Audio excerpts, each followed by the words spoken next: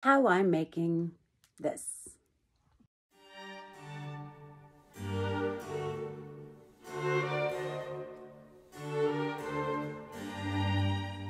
Then draped a corset pattern onto the dress form.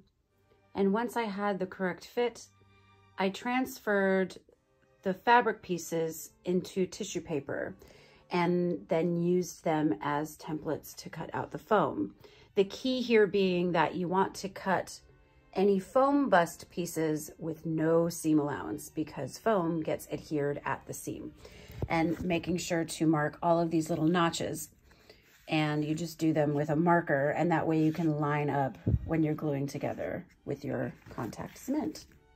I also knew that this wouldn't be a full corset, that it would have a hip build out. So I have noted that on the pattern and then cut that in foam. But I'm keeping this pattern because if you add seam allowance to it, it's a great corset pattern or bodice pattern for a dress. Next, I'll be adhering everything with contact cement.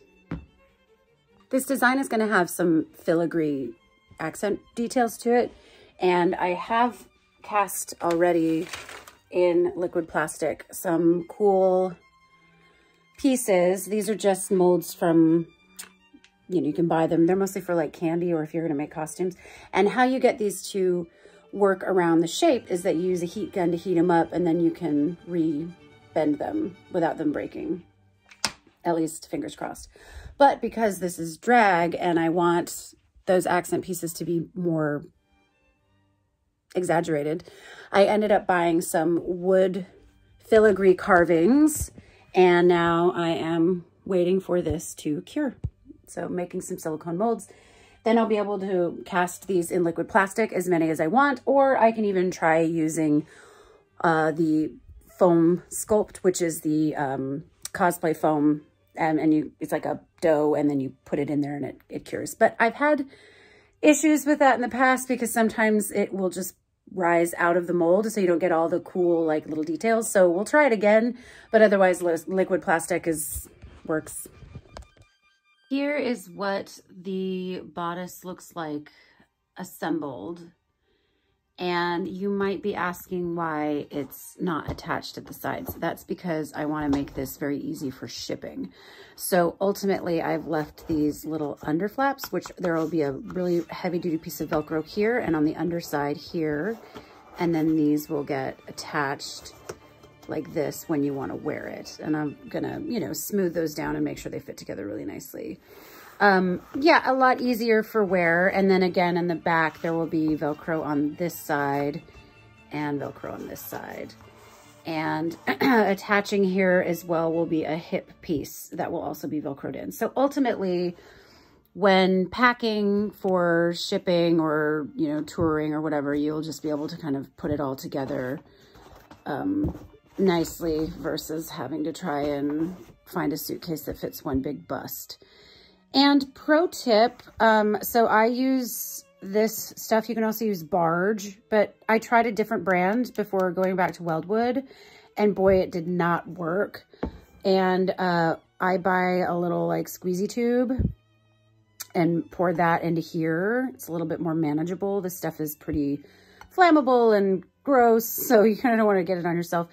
And when you're putting this on the edges, take a little spare piece of foam and kind of smooth it over the edge. So right, as you can see, I have a lot of glops here.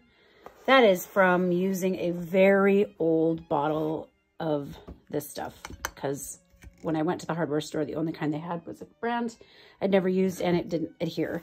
So yeah, this is all terrible. I'm gonna have to go and Dremel all of this out and sand it all down before applying any decor or anything. So yeah, that's gonna be fun. Well, that's where we're at.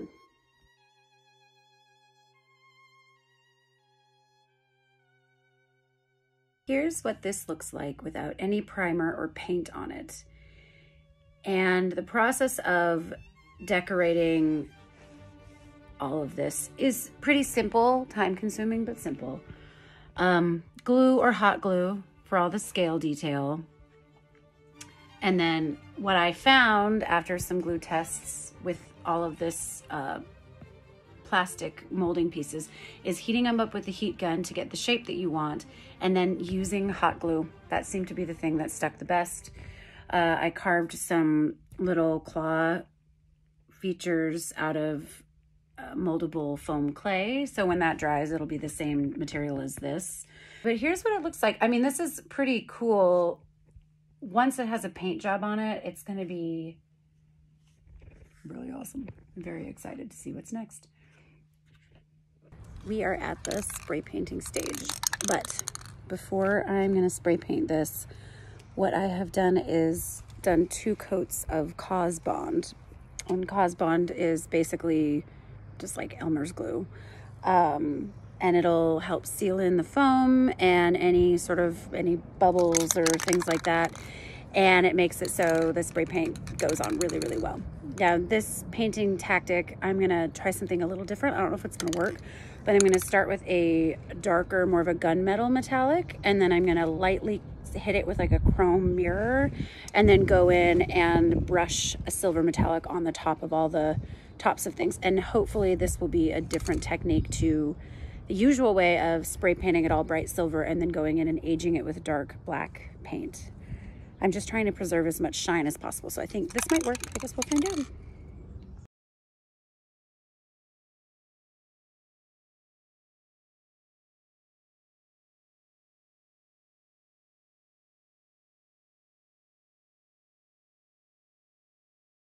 Monsoon.